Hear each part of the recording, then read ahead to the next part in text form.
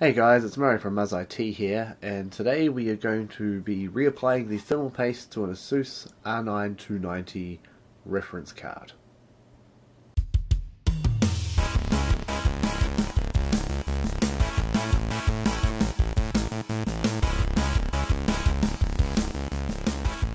Okay, so here we have a Asus R9 290 reference card. We got the reference card because it was originally water-cooled. Water-cooled and overclocked in a customer's computer. Since then the customer has upgraded to Fury X's, so now we are putting the air coolers back on. We've been running this card for a few months now with the air cooler on. It's been running fine until a couple of days ago we were playing the Overwatch Open Beta, and it started doing some weird stuff and crashing and not artifacting, so we're going to pull it apart, give it a clean, reapply the thermal paste, and see how we go. Okay guys, this was the best I could do in regards to video setup at the moment, so hopefully you can see what we're doing fairly well from there. So what we're going to do is flip the card over, grab a Phillips screwdriver and start undoing the screws here.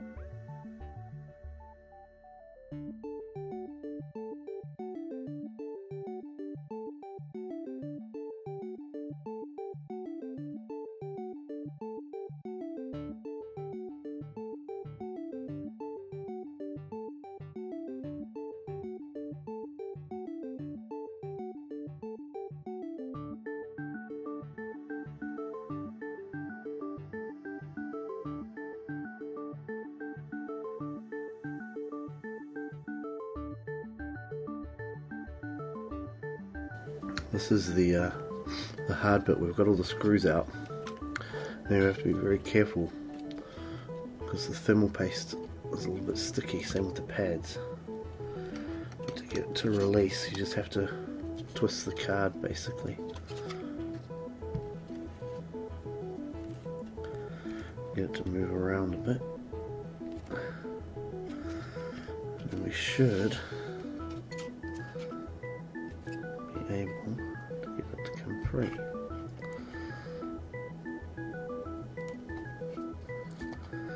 There we go.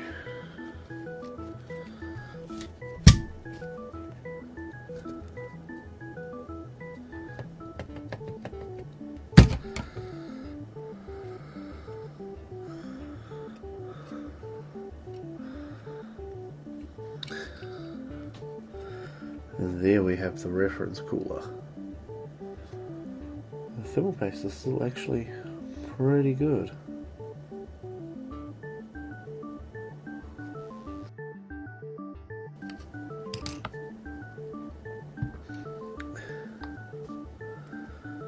And there's the card itself. So what we'll do now is we'll clean all that up.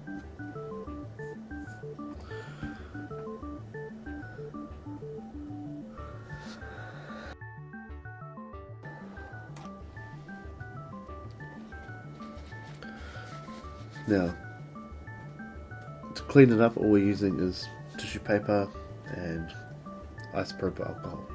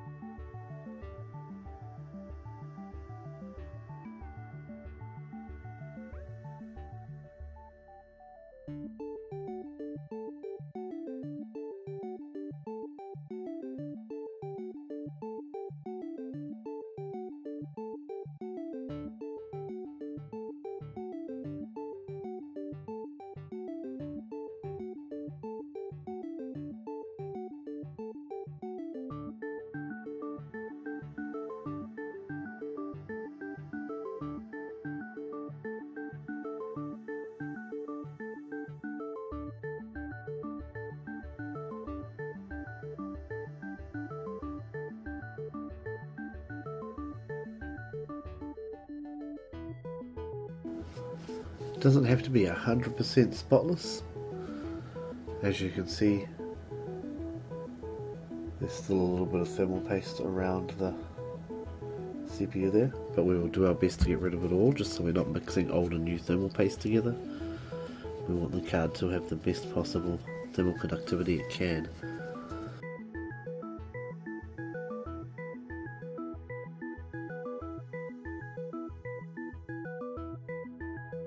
Now, this is a big tube of thermal paste. They usually don't come in this big, but we have a computer repair store as well, and we use it all the time, so we buy it in bulk.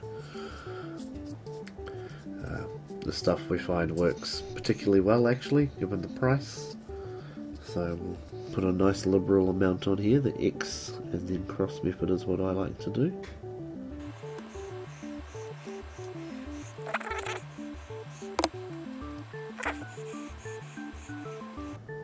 Now what we're going to do is flip it over actually and go the other way.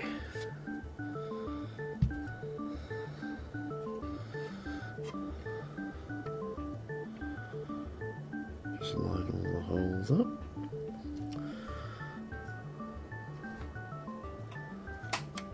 There we go, give it a good push. Okay. Now we want our bracket. Actually, no. We'll put some of these other screws back in first.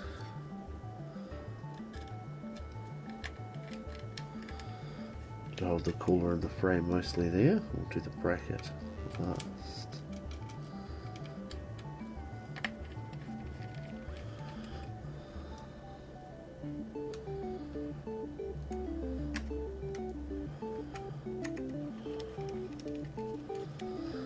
Now when I put the screws back in, I just start each screw off. I don't finish them off or tighten them up all the way. And that is so if you do need to move the block around a little bit for the screws to line up, you're not having to constantly untighten and retighten and untighten and retighten screws. You get them all started off nicely, and then once they're all in place, then you can go around and tighten them up.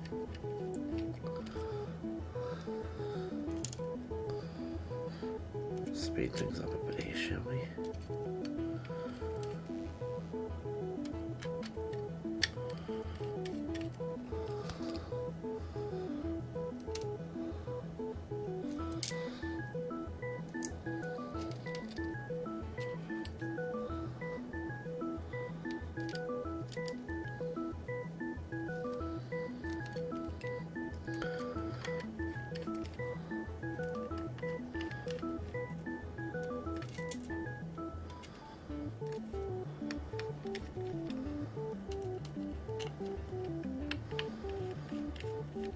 Okay, now we can do them all up nice and tight.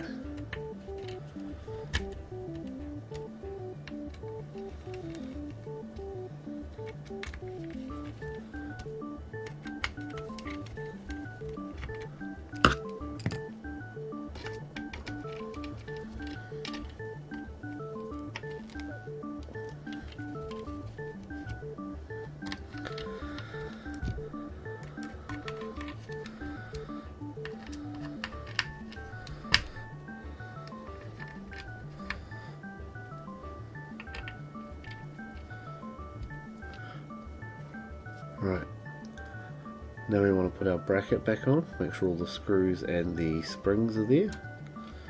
Start one corner, just do a couple of turns, then do the opposite corner. A couple of turns, this corner. A couple of turns, this corner. A couple of turns. Now we go in a diagonal pattern. It's not as important these days as it used to be. What used to happen is on the older CPUs there was no heat spreader like there is on the Intel CPUs and AMD CPUs now, and a lot of the times your heatsink was going straight on top of the die, and if you didn't apply the pressure evenly you could actually crack the corner of your die off completely and destroy your CPU. Now, as you can see, we were putting the thermal paste directly on top of the die on this graphics card. This is why we're being very cautious and screwing this down evenly as possible.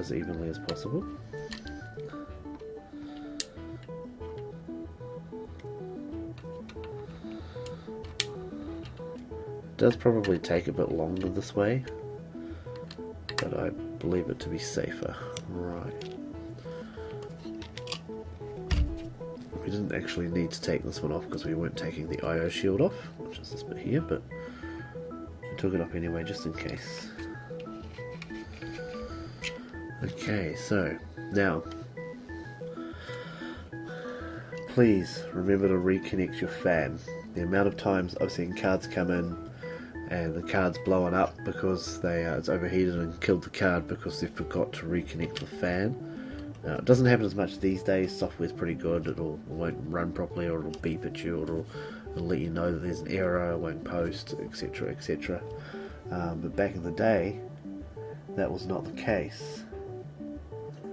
And if you're not careful, you could very, very easily kill a graphics card that way. Rightio, so put the shroud back on.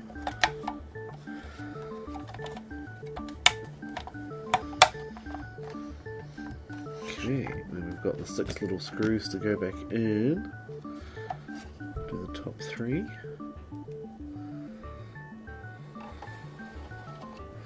Now these are the same. I'll get them all 3 on the top started, and then I will do them up tight, and then I'll flip it over and do the same on the bottom.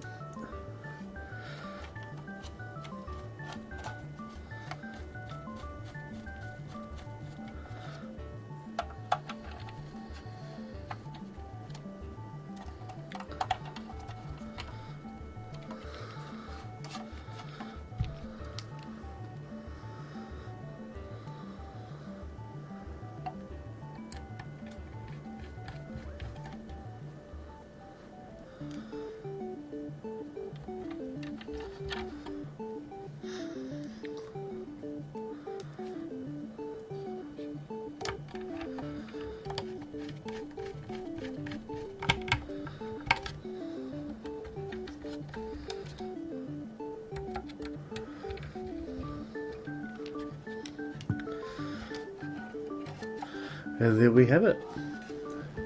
One Asus R9 290 pulled apart, cleaned, thermal paste reapplied, put back together.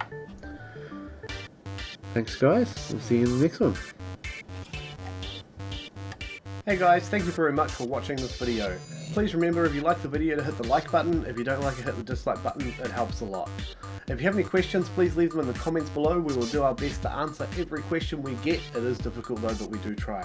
Alternatively, you can hit us up on Twitter at muzz_IT, or on Facebook, facebook.com/muzzit, or even if you're in Whangarei in New Zealand, pop into the shop and see us. Our shop's at 112 Robert Street. Everyone's welcome. Alternatively, you can check out a previous video we've done up here, and thanks for watching. We'll see you in the next one.